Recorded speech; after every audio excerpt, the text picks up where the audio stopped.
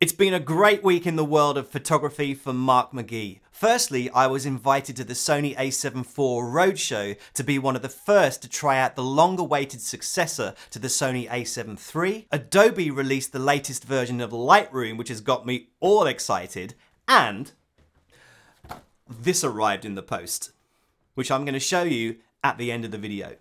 Just going to put this on the desk. Looks good.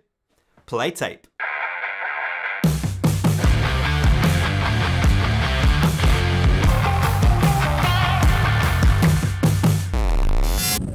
Adobe Lightroom have introduced a couple of great new features into their latest update, and one of them is the new masking feature, which is quite a move towards Photoshop's subject selection AI engine, and it's super quick and surprisingly accurate, and it could change the way you think about how you edit your photographs. Let's check it out. Here's a picture I took of an abandoned church in Killarney National Park in Southern Ireland. The church and the foreground are exposed well, but the sky is a little blown out. The new masking feature makes it a doddle to bring back detail into the sky without affecting the rest of the image. If we head up to where the gradient and radial filters used to be, we now have this new icon which opens up a brand new drop-down menu, which includes the Select Subject Mask and Select Sky Mask, plus some other options you'll probably recognize, like the brush tool, linear gradient, radial, and finally color range and luminance range, etc. So let's select the sky mask.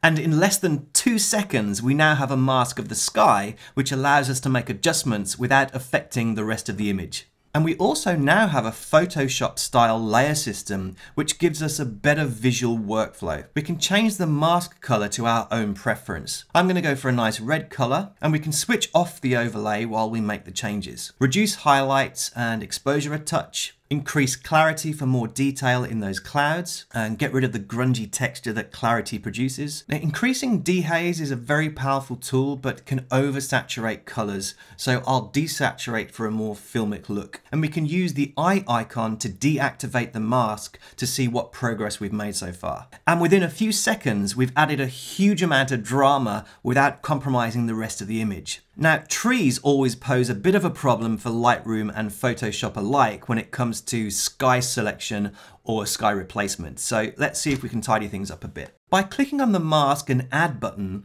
let's choose the brush tool and set the flow to about 50% and paint in gradually some of the adjustments we created on the sky layer. And the same for this tree here. You can also rename these mask layers just like in Photoshop. Now let's create a new mask for the church by using Select Subject. And really quickly, that's done an impressive job. Now, a little overspill in the foliage here, which we can take care of by clicking on the mask and using Subtract and the brush tool. Okay, perfect. So let's make some adjustments to the church. Bring the whites down a touch, some clarity, some dreamy texture, and that's looking good.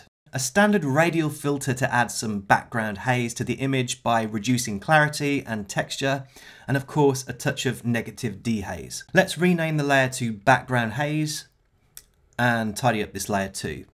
Some other additions to Lightroom are a bunch of new presets which are really quite effective. Cinematic ones work really well for this image. But let's take a look at the landscape. Now, Landscape 7 works well for me, with maybe an autumnal colour change to the grass. So let's bring some warm tones into those greens and yellows. A touch more saturation, but say we want even more punch in that grass. We can use colour range to target the grass and then refine the range so nothing else is included in the mask. About 17 works well. We'll switch off the overlay so we can see what changes we're making. Some dehaze, more overall saturation, a little more contrast using the black slider, and finally change the hue to that deep autumnal red. And one more gradient filter to draw the eye into the picture.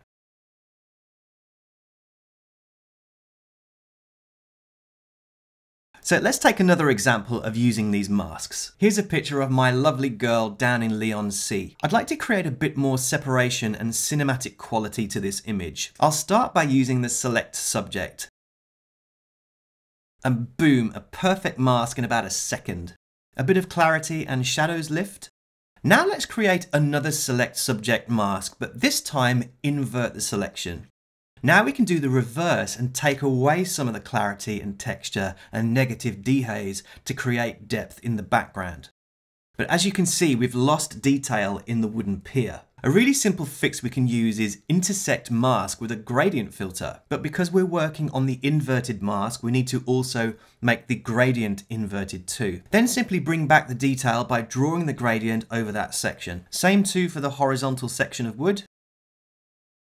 Now we can play around with the mask to achieve the desired look without affecting my wife or the foreground. Some aquas and maybe some desaturation. Now let's see what preset might look good for this. And straight out of the box, futuristic number 1 looks great. And some final tweak to the mask layer on the background, and my wife could do with a bit more saturation and a little less highlights on the skin.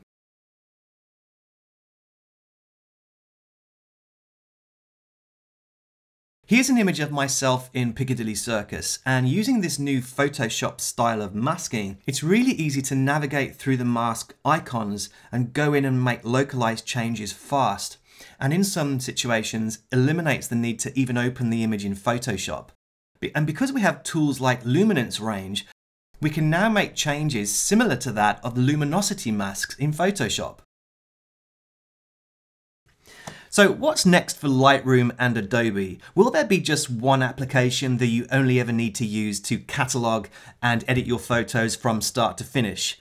Probably not, but if you find Photoshop too complicated to get your head around, then Lightroom has just made some of those Photoshop features even more accessible and user-friendly. So here's a quick look at my acceptance speech for passing 100,000 subscribers on YouTube. Play tape.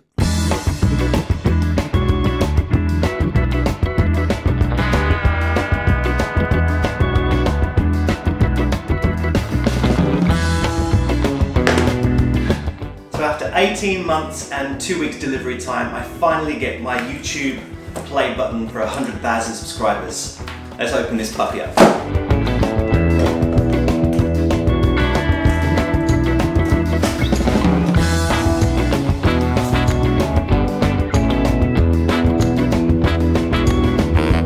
You've just done something very few YouTube creators accomplish. You had an astonishing 100,000 people subscribe to your channel.